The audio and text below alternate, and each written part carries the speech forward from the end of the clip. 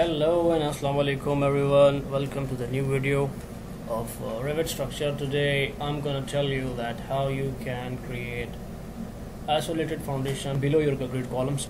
For that you first need to go to your footing level. This is the most important step.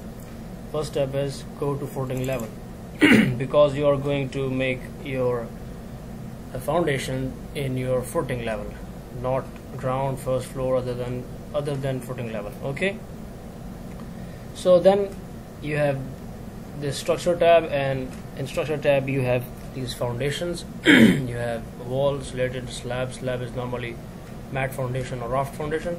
So as we know that we are having these columns, so we will need isolated foundation for that.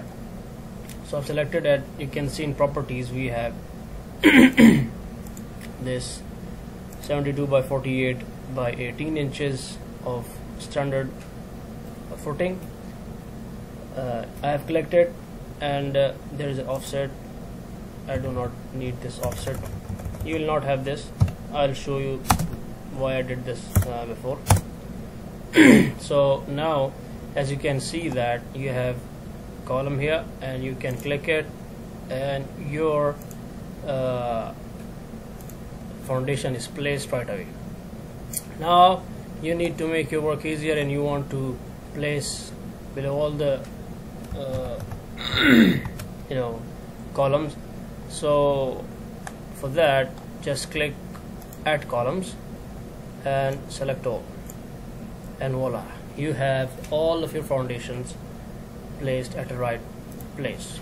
Click finish, see it in 3, click here, and right now you are having all of your foundations on their places. You want to see it in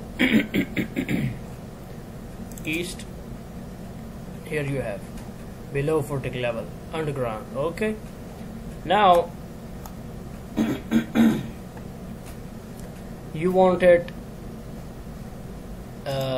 lean concrete beneath this foundation. Normally we have one.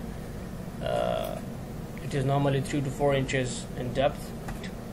So I'll just click. Lean concrete is actually concrete that is beneath this foundation. So I want to have that one. For that I'll just select isolated footing. So now select project and set 100. Okay. Okay, sorry for that. So I'm gonna click edit type. Here I'm gonna select duplicate. Here I say lean concrete, and it just say that I have one, and duplicate lean concrete 1. Okay, so as I know that I have width of 48 inches and I want 2 inches extend on both sides, so I'll just say 52 inches, enter. Length of 72 inches means 76 inches. Here, got it, and 3 inches of thickness. Click enter and OK. Now the problem is you want it below this actual foundation, and if you put it right now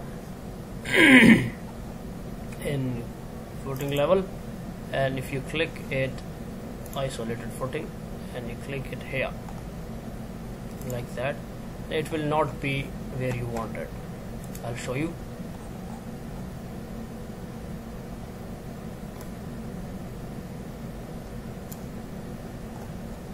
Now here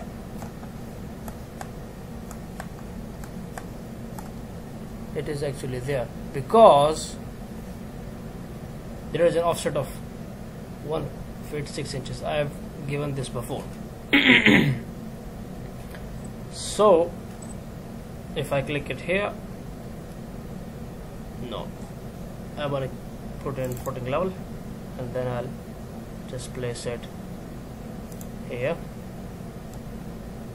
like that, and like that, and like that. You can use array command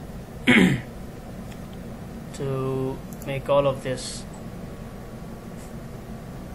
thing happen, or you can just do it like that.